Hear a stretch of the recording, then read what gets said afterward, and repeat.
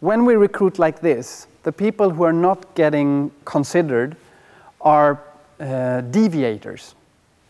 People who, in different way, deviate from the norm. And the norm in most male-dominated businesses is white, middle-aged, heterosexual man, like me.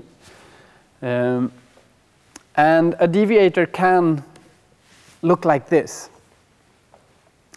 This is a famous man in Sweden. His name is Christer Lindarw. He's a drag queen artist, is the word.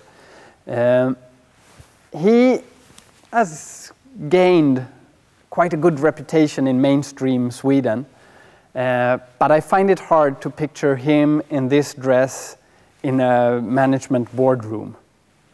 And that's not because I'm prejudiced. Another deviator is my colleague, Andreas Bhagwani, who he wouldn't be considered either. Not on the days when he looked like this, at least. He's a father of 2, and his children love to paint their nails. And he discovered that he thought that was kind of fun too. So he started doing it himself with them, but he was quite rigid about wiping that off before going to work. But one Monday, he found himself in a business meeting, about to shake hands with a new possible customer, and discovered that his nails was still painted. And he shook inside, but decided it was just the only thing he could do was to play along. So he did. And so once in a while, you can see him wearing nail polish. And it doesn't make him the less competent in what he's doing. But some customers or employers could miss out on this competence because they get too fixated on the nail polish. Yet another deviator is Asha. This is Asha Omar. She's a friend of mine. She's lived in Malmö in Sweden for 22 years. Or she moved to Sweden for 22 years ago. She's been unemployed for large parts of her life in Sweden. And now she's not living in Sweden. She is she's working as counselor directly under the Prime Minister of Somalia. And this is a good example of how we, the norm, loses out on when discriminating.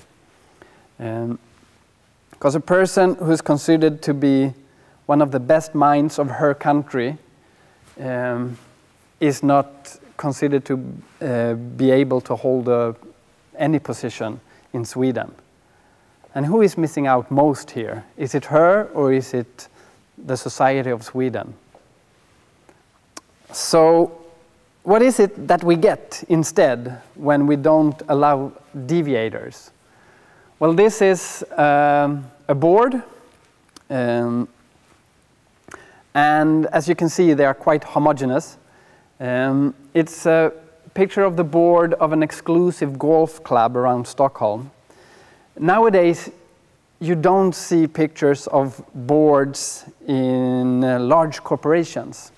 They used to be in their annual reports, but not anymore because it's too embarrassing to show what it really looks like.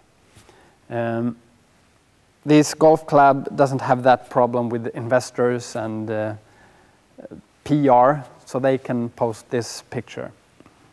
And this is not to say that there's anything wrong about these men. I'm sure they are good, solid, hardworking, honest men. But one of my points is that who do we think is best to act and react in a diverse world? Is it this group of deviators, or is it this homogeneous group? The homogeneous group will think that, well, we have it all figured out, or at least we have the network, we have the connections, we have the experience that we need to be in our business. And they probably do, because otherwise they wouldn't be making money.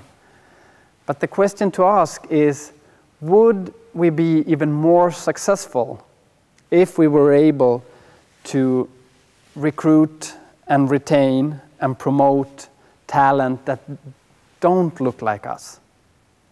Do we want diversity because we can gain from it? Because if we can see that we can gain from this, then we will actually be able to do something about it. If we only want a diverse group because we're supposed to, because it looks good, or any more superficial reason, we will probably not be very successful in getting a more diverse group. And we often present these issues as it being a women's issue, or an immigrant's issue, or a black issue, like the problem is the women's problem, or the blacks' problem, or the immigrants' problem. But one of our points is that, well, it certainly is a problem for underrepresented and discriminated groups. But it's even more a problem for us belonging to the norm, because we are losing out on things that we don't even know exist. Who is the biggest loser when a surgeon is driving a cab? Or when women in a male-dominated group keep almost all of their thoughts for themselves, if they do. Or in any group, it could be in a completely homogeneous group, if the group is dominated by one or two people and the rest of the group is sitting silent. We tend to think that those being very active are the ones who are really smart and have the best ideas. But once you get the silent ones to speak, you will notice that, oh, we were missing out on a lot of things here.